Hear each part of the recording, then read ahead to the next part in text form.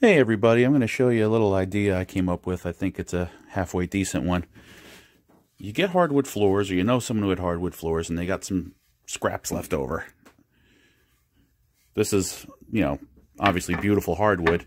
Here's a nice little trick you can do with it. You can make a picture frame out of it. You can paint it, have your kids paint it, you can stain it. I used biscuits on the corners, and all I did was shave off one side of the groove and then use the groove to put the glass in, or you could leave it intact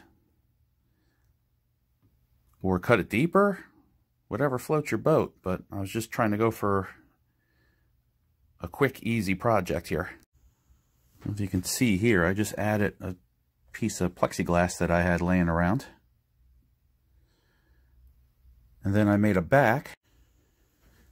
This is an easy one. You just brad nail it, screw it. If you wanted to make it smaller and have it fit into the groove with the glass, you could put a swivel lock on the back so you can change the picture. I never intend on changing the picture though. This one's actually using the tongue as the stop for the glass. You can see the groove is still around the outside. But you can flip it around and cut half the groove off, cut the tongue off as well, run a router around it. I mean, the possibilities are pretty much endless.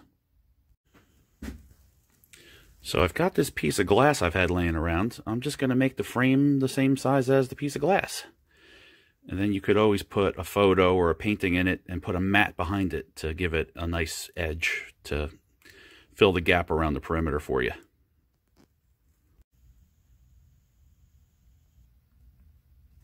You can see here the glass is 21 3/4.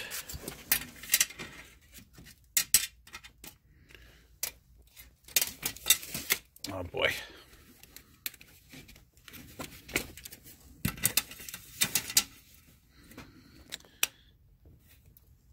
By 17 3/4. So I'll cut it so that the groove meets that measurement. The easiest way to do it is to cut one side. Now you can see the groove is in a little bit from the inner tip. So what I'll do is I'll just cut close to my measurement, leaving it a bit long, and I'll lay my tape measure right in that groove. And I'll just keep shaving off a little bit more until I'm exactly where I want to be. Okay, so I just put it together as a dry run to make sure it fits. I had to take a few skims off. And then once you got the top perfect, you can use that to scribe the bottom. Once you have the left side or the right side correct, you can use that to match up the other side. And now I will be using the biscuit cutter to join the corners, and some carpenter glue and some clamps. Actually, scratch that. I think I might, well, I don't know if I want to run a router on this or sand it. Maybe just cut it flat. I don't know. I want to go for a beachy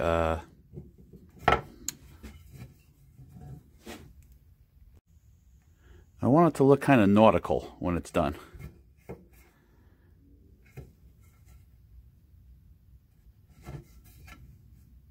Let me think about it. Okay, I've made a bunch of cuts with the saw, and the bag is filling up down at the bottom and working its way up instead of getting clogged up here and only filling in the front like it was doing.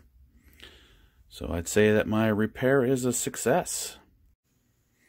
Alright, so I just ran everything through my table saw, and I cut that bead off the back. Now I don't know if I want to do maybe a 45 on the outer edge, or a 45 on the inner edge. Round it over with a router bit, sand it and leave it kind of square and rough looking. I don't want it to look like I'm being lazy, but I also don't want to ruin the looks of things. by overthinking it. Okay, so I spoke a little early and out of turn a moment ago. I just took out the biscuit cutter and I cut out the biscuit pockets on both halves of each corner. I assembled it, dry fit it, made a mark that I lined the line on the biscuit cutter deck up with. And I put a number in at least one corner. That way if I line up the 1 and the 1, well, everything else has just kind of got to line up. Unless you mix up the two sides. The top and bottom obviously can't get mixed up. The two sides can't mix up because there's the number there. Okay, so I dry fit the pieces. I made a mark across roughly the center of each corner. I put a number in one corner. Now with that number on the top and the side, you can't mix up one side with the other side. You can't mix up the bottom and the top. So here you can see the pocket for the biscuit. And I spoke out of turn earlier. We're not ready to glue it yet. Obviously, I think we should sand it. If you're going to route it, do whatever you want to do to the sides first rather than trying to do it once it's assembled. So if you're going to do any projects like this, do yourself a favor. Get yourself 4 corner clamps. They come in different shapes and styles.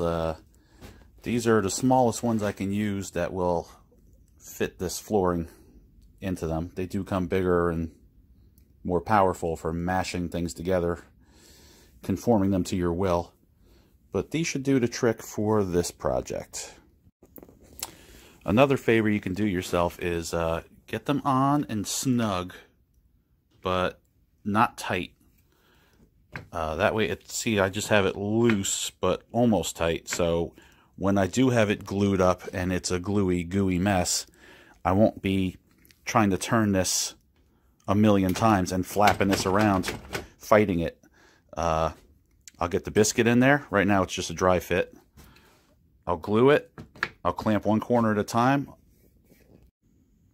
I'll work the clamp. I'll work the material. Make sure it's looks good. Make sure it's flush and level. You may have to put little blocks of wood in to help finagle it to how you want it.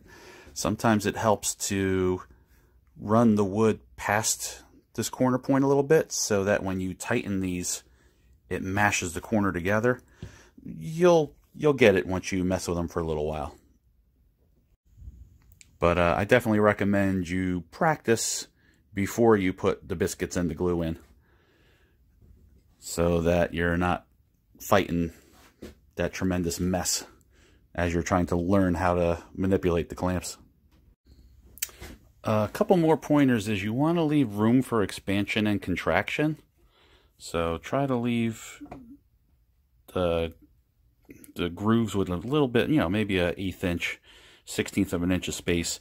And if you make a mistake, which I'm concerned I might be a little too tight here, you can dado out this groove and make it deeper or a little wider to compensate. No one will ever know the difference.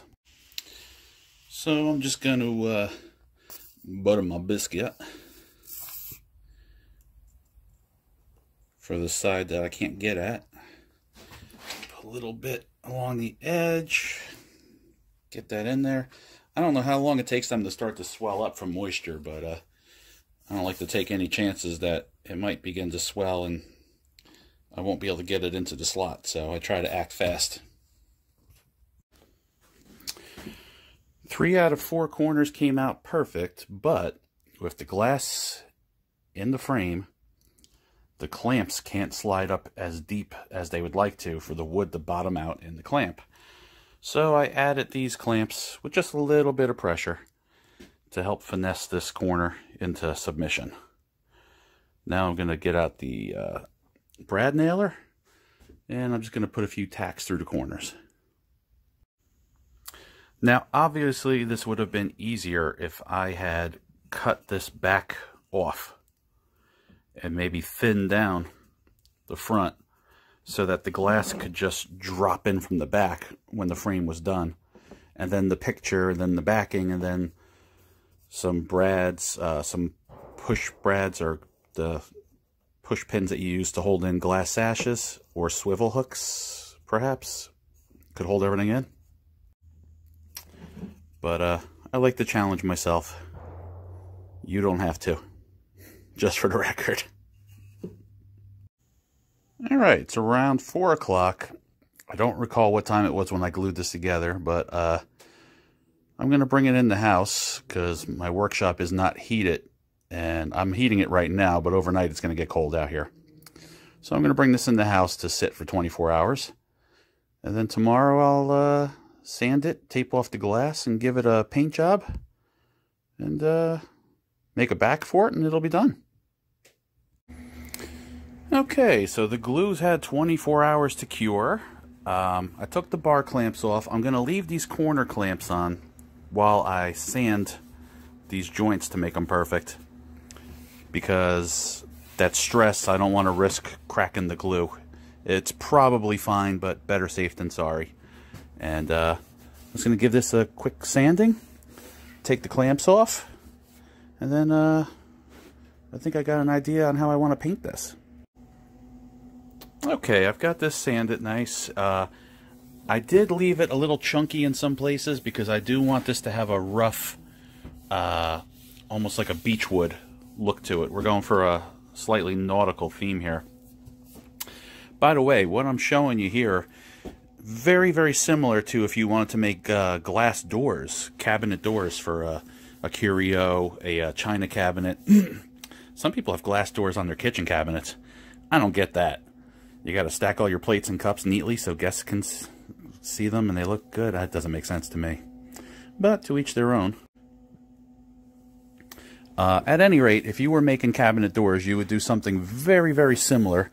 You would probably do tongue and groove or mortise and tenon joints on the corners. But maybe you could do biscuits and glue. I don't know. You can see I threw a couple brads through the biscuit. I used ones that were too short to make it out the front. And of course I went in from this corner that way, that corner this way, but I stayed away from potentially hitting the glass and shattering it. Very important. Don't get too close to the glass. Again, let me reiterate that you don't have to have the glass in a groove. You could have this routed or dadoed out. Put the glass in, put a piece of wood over this that goes over the edge of the glass and holds it in. Let it float for expansion and contraction. You can use hardware to hold the glass in. I got to see if I can find you what I'm talking about to show you a good example. But really just a little piece of metal with a screw that sticks halfway out onto the glass. And again, make sure the glass is floating in the opening so it doesn't expand and contract and blow apart the frame. Very important. So I'm going to tape this off with newspaper and tape, both sides of the glass, because I'm a dummy and the glass is in early and I have to make sure I don't get paint on it. And then I'm going to show you what I'm going to try to do to make the frame look nautical. So I laid the newspaper in the frame. It's almost a perfect fit, but we need to leave room for tape. So there was this nice convenient line at the top of the box. I cut it with the razor knife. And now I'm just going to space this out away from all three sides. I'll do the same thing to another sheet and put it down here. And then I'll just tape around the perimeter and it'll be ready for paint. Okay, I got the tape up close to the edge. I made a mistake in one spot, so I put another strip over it to get closer to the edge. And I taped the middle, the seam. If I got paint on the glass, I could obviously scrape it off with a scraper, but I think it's easier to just do a good job taping it off and try not to make extra work for myself. I don't plan on doing a killer paint job on the back of the frame, but I did tape the back of the glass as well so that I don't get paint back here. So my idea is I want to spray the frame with gray paint. This I will allow to dry, at which time I will paint over it with white paint. Once that dries, I am going to take some of the gray, spray it into like a bottle cap or something. Then I will take a paintbrush, dab it in the paint, and I will flick the bristles with my thumb to throw dabs of gray paint over the top of the white paint. When that's all dry, I'm going to take some sandpaper and I am going to distress it and give it kind of a worn, like it's been sitting on the beach getting chewed up by the sand and the tide for a number of years. Like it's built out of dock wood almost. I forgot to tell you guys, I am using the blowgun on the air hose. Just making sure there's no sawdust under where I'm about to paint. So make sure you clean your work thoroughly. I can't recommend one brand over another. I'm using Krylon just because it was the color closest to the color that I was looking for, and it was available. They are not a sponsor yet. And here we go. So obviously I've been shaking this up off camera so I don't bore your brains out. And I'm going to try to get into the nooks and crannies first.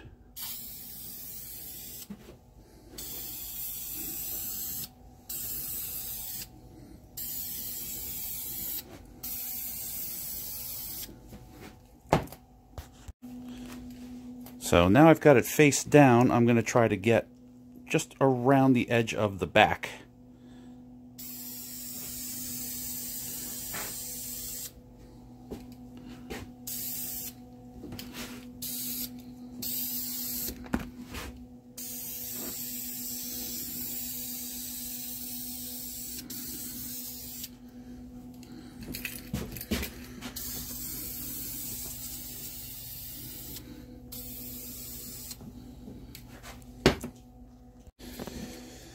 This is surprisingly tricky to do, looking through a camera and using one hand.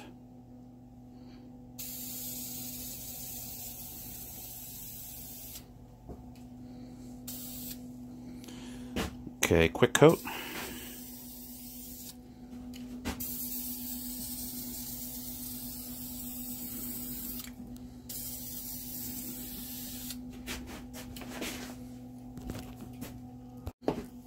Sorry guys, the heat of my workshop made a moth come out of hibernation, and he proceeded to fly into my face. So here we go again.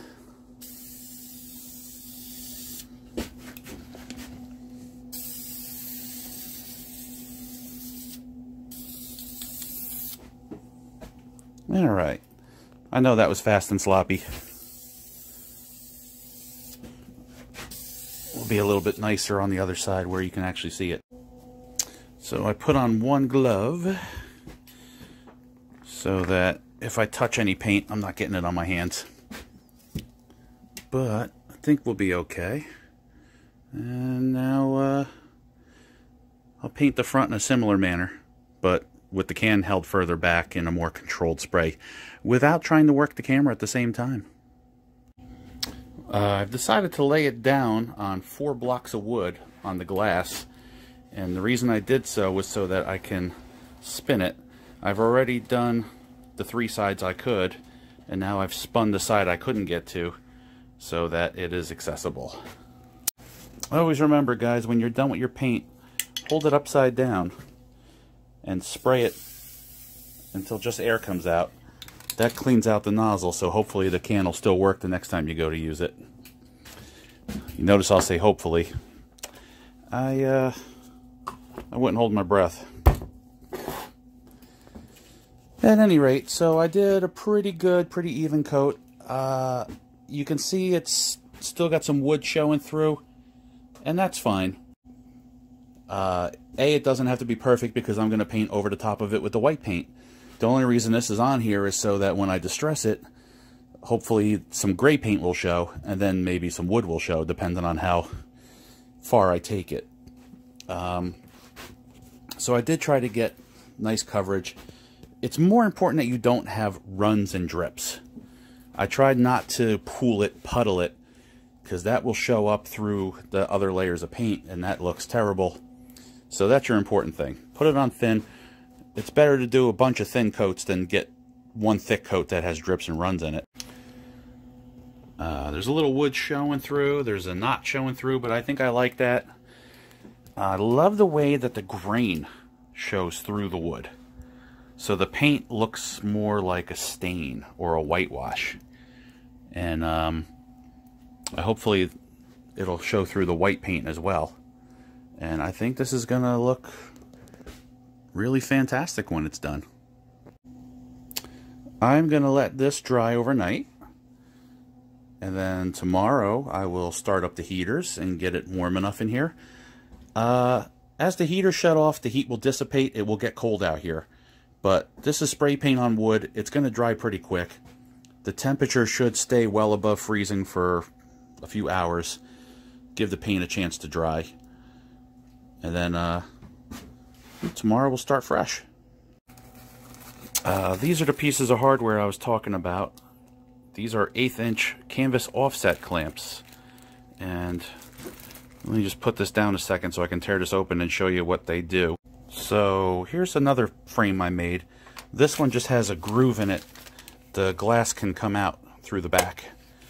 And if this were to be a cabinet door, I could put these clips down with the 1/8 inch down pushing against the glass, tight up against the edge of the wood so it doesn't twist. Put a screw in here. Make sure the screw is perpendicular, straight up and down. If it's leaning, the clamp isn't going to clamp. And you put that down and it would hold the glass in place for you, which would also make it easier to remove the glass for cleaning, maintenance, replace it if it ever got broken, things like that. If the glass ever breaks in this frame, I'm just going to have to smash it all out and then take my router and route out the back so that a new piece of glass can be slid in. Not the end of the world, but obviously it would be easier to do it this way. Okay, so that's the back. I got a feeling it's going to take 2 coats on the front, but we'll see. The back is rougher, has these grooves, thick grain, hasn't been sanded. It's really soaking that paint up. And I kind of dig the way it looks. But that's the back. We'll flip it over and see what happens with the front. Okay, so it's the next day. We are dry. We are grainy and rough. I love it. My tape wasn't doing so well in this corner. I tried to cut it with the knife and I ripped it out by accident, so I put a new piece in so I don't paint that glass in that corner. But now I'm going to go over this with the white paint, starting with the backside. The paper must have ripped when I was spinning it around on the blocks of wood on the other side, so I'm just going to patch that up with a little piece of tape. Oh boy, folks, I am so happy with the way this is turning out. I don't know if I even want to distress it or do the speckles. It looks so good. I don't know if the camera's doing it any justice, but the gray in the wood grain and then the white, I think it looks really fantastic. Now I have a hard decision to make whether I want to distress it and do the speckling trick. Alright, so while you guys were gone, I did spray some gray paint into a bottle cap. Dabbed this little brush for spreading paste for when you're soldering into the gray paint. Flicked it onto the frame, and I kind of liked the way it looked, but some of the drops were a little oversized and were driving me crazy. So I went over it again with a fine mist from the white paint. I kind of dig it in some places and not in others. I think I'm going to give this a try. I'm going to call it done. And if I don't like it, I'll give it another coat of white paint. Because I like the way that looked. It just seemed like I was cheating, like I was getting off too easy, you know? So, we'll see how this goes.